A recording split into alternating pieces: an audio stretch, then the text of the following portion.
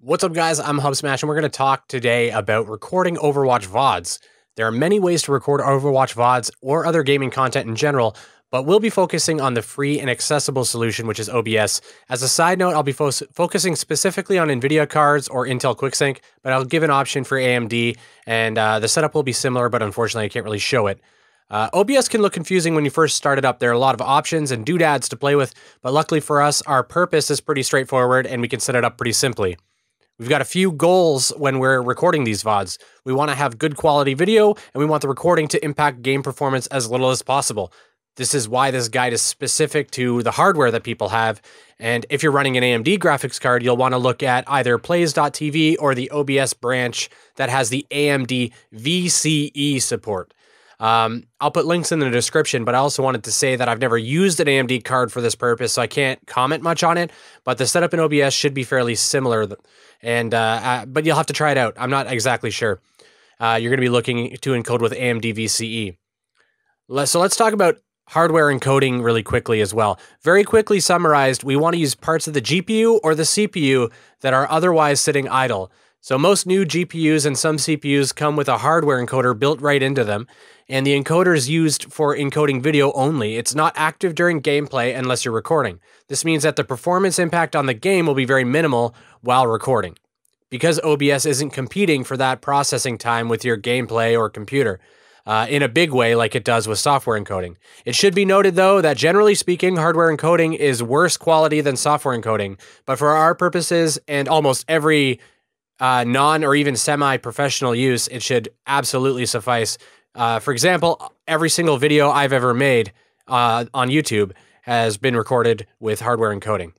So the first thing you want to do is download and install OBS, which I'm not going to go over. It's OBS Studio. I'll put a link in the description to that. And then when we get OBS installed and open, we're going to take a look at everything.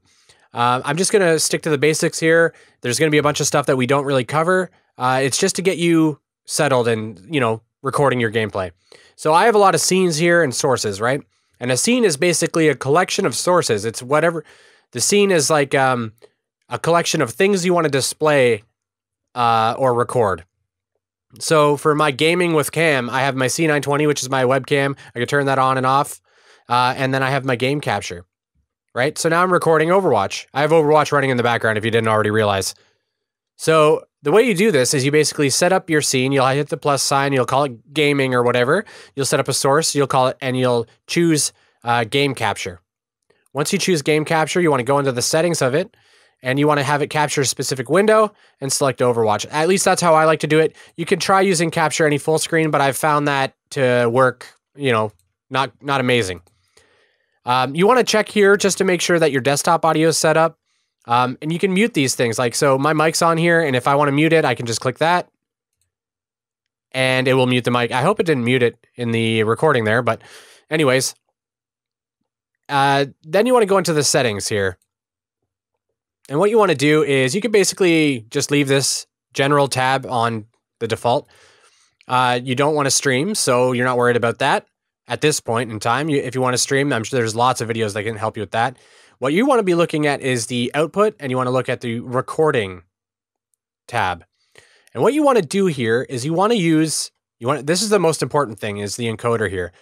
Before you change anything else, change this. You want to change the encoder to nVidia NVEnc.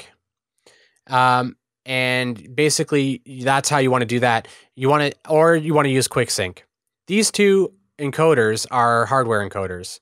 And basically, that's what I was talking about earlier. That'll make your recording better.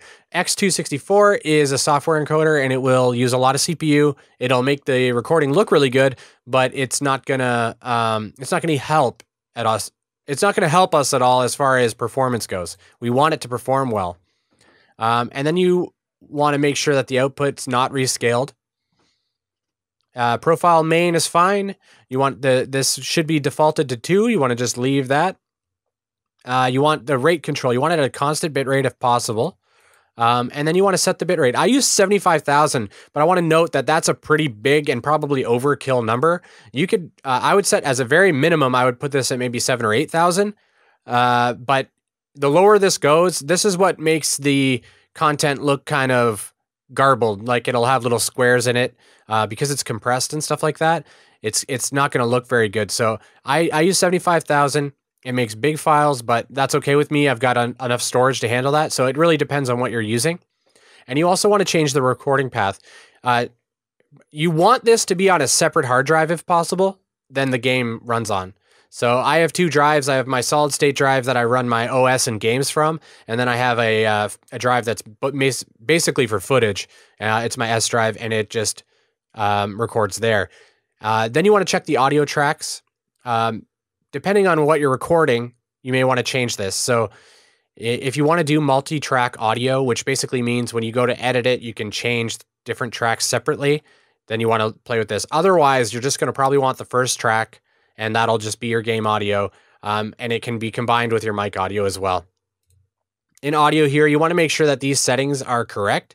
So it's set up your desktop audio device and your mic if you're going to use that. The sample rate's the same as the devices that you're using, and you can check those in the Windows properties if you need to. In the video tab, you want to keep this at 1920 by 1080 or whatever resolution you're playing in.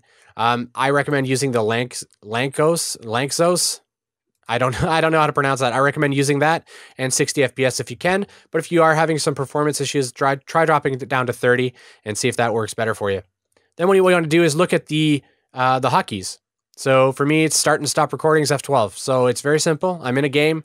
I have this ready. I have this going and it's running on the background. I've set up all my scenes. I'm ready to go. And then the round starts and I hit F12 and it's pretty straightforward.